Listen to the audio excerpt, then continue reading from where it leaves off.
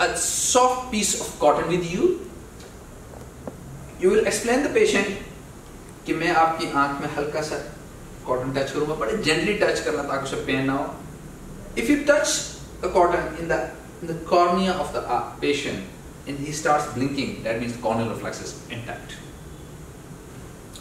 Then you need to check the ophthalmic, the maxillary and the mandibular branches in terms of sensations. बेटा अपनी आंखें बंद कर लें. आपने मुझे बताना है कि कोई चीज आपको चुभ रही है या नहीं चुभ रही, यानी टच हो रही है या नहीं, महसूस हो रही है या नहीं हो रही. ठीक है बेटा? बेटा कुछ महसूस हुआ है? Yes. इधर महसूस हुआ है? इधर महसूस हुआ है? इधर हुआ है? इधर हुआ है? इधर हुआ है? क्या दोनों साइडों पे बराबर महसूस हुआ है? Good. So if the patient says that he can feel that something has been touched and it is equal on both sides, that means that the trigeminal, maxillary and the mandibular part of the trigeminal nerve, they are intact. So we are done with the sensory part of the trigeminal nerve. Now let's move to the motor part of the trigeminal nerve. In motor part, you have to feel the contraction of the masseter muscles. बेटा अपने दांतों को ऐसे करना है. थोड़ा सा chair ऊपर करें. ऐसे करें. So you will ask the patient to clench his teeth. When the patient will clench his teeth, then you will feel the contraction of the masseter muscles in your palms. That means that the masseter muscles are working good. Then you need to check the pterygoids. बेटा अपना मुंह खोलना है, ऐसे खोलना है, फिर इधर लेके जाना, फिर इधर लेके जाना, ठीक है? ऐसे करके, ठीक है? मुंह खोलें, इधर लेके आए मुंह, very good. अब इधर लेके आए, very good. First you will check, do the passive movements, then you do the active movements with slight resistance. बेटा हल्का सा हाथ रखो, अब मुंह खोलें, very good. इधर लेके आए, राइट पे मुंह खोल के राइट साइड पे ले आए, very good. अब लेफ्ट साइड पे लेके आए, very good. So you have to check the pterygoid muscles, and the last is jaw reflex. Normally jaw reflex is not present. If it is present, it shows bulbar palsy. So in order to do the jaw reflex, you have to place the thumb on the chin of the patient gently. बेटा मुंह खुलवा ले. Gently place the thumb on the chin of the patient. Strike with a hammer on your thumb. The mouth will not close. If the mouth will close, that means the jaw reflex is present, and jaw reflex indicates bulbar palsy or pseudobulbar palsy. So we have done with the examination of the fifth cranial nerve. Now examination of the seventh cranial nerve. In order to check the examination of the seventh cranial nerve,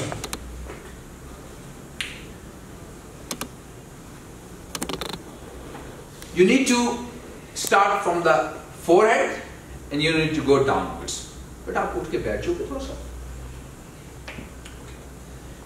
बेटा मेरे हाथ की तरफ देखें, ऊपर मेरे हाथ की तरफ, ऊपर देखें, ऊपर शाबाश. You will see whether there is frowning on the forehead or not. बेटा दोनों आंखें बंद कर लें. You will see whether both the eyes are closed or not. बेटा मुंह में हवा भर लें, ऐसे आप आंखें खोल लें बेटा, मुंह में हवा भरें, दोनों साइडों पे हवा भर लें शाबाश. Okay. Then you will see, is there any deviation of the angle of the mouth to one side, or it is a normal. Okay. And then you will see, बेटा दांत दिखाएं, show me your teeth. Yes. बेटा मैं दोनों साइडों पे सरगोशी करूंगा, मुझे बताना है किसी एक साइड पे बहुत ज्यादा आवाज तो नहीं आ रही आपको.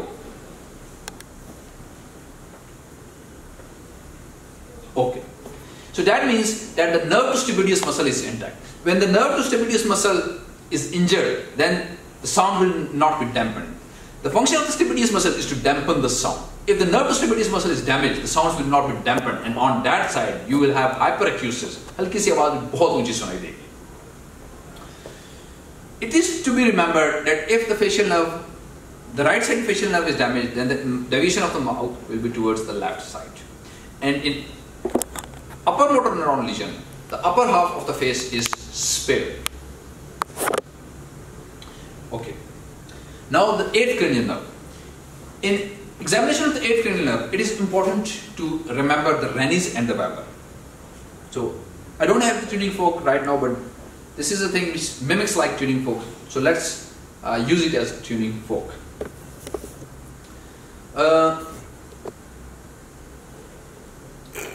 In doing the Rennie's test, you have to strike the tuning fork on the elbow, on your elbow, and then he will explain the patient. In fact, he will explain first. बेटा मैं ये चीज़ यहाँ पर मारूंगा और आपके कान के साथ यहाँ लगाऊंगा. आपको आवाज़ आएगी. जब आपको आवाज़ आना बंद हो जाएगी तो आप मुझे बताएंगे. फिर मैं यही चीज़ आपके यहाँ पे रखूंगा और आपसे पूछूंगा कि आपको आवाज़ आ रही है या नहीं आ रही. So first of all, I will strike it on my elbow. Then I will place it near the. बेटा थोड़ा सा इधर हो जाओ. I will place it near the ear. It is to be remembered that the tuning fork should be placed like this, that both its prongs should have a direction like this, so that the sound waves go like this. If you will place like this, the sound waves will go like this.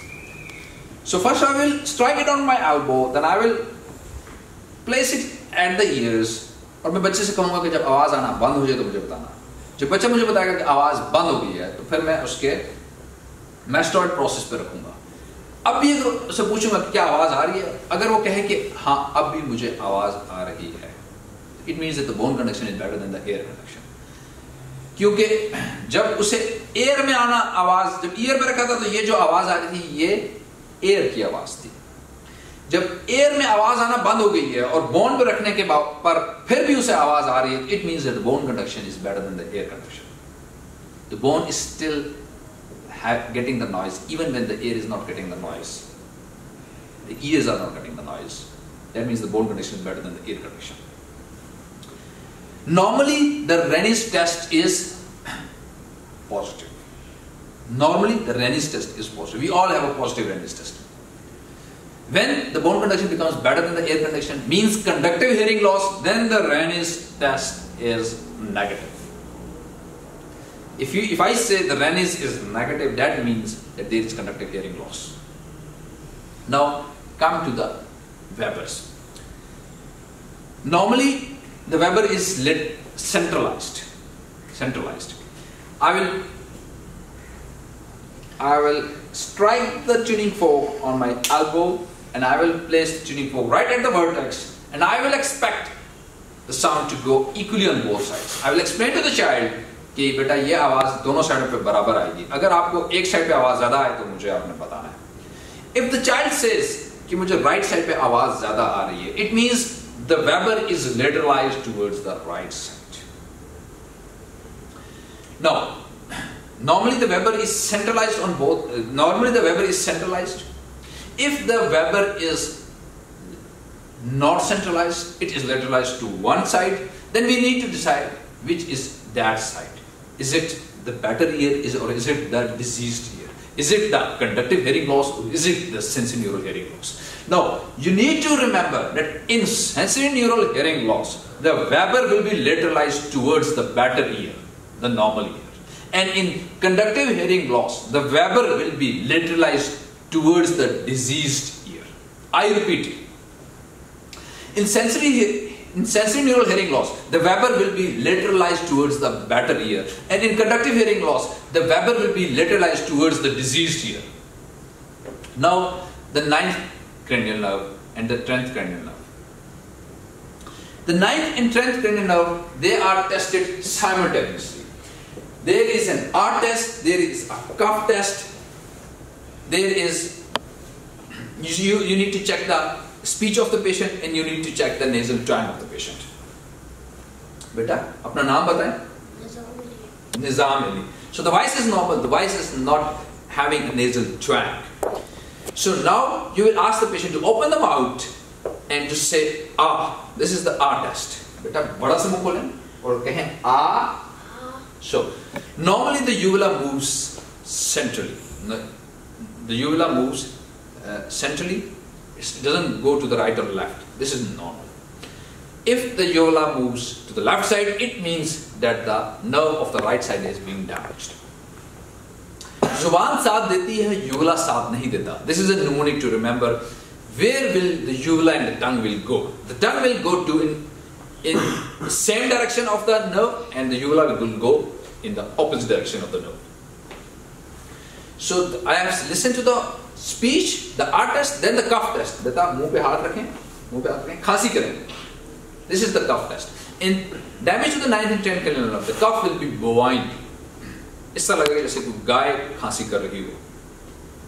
So R test, cough test, speech test, and then I will ask the child. I will like him to give some drink. I will like to give him some water.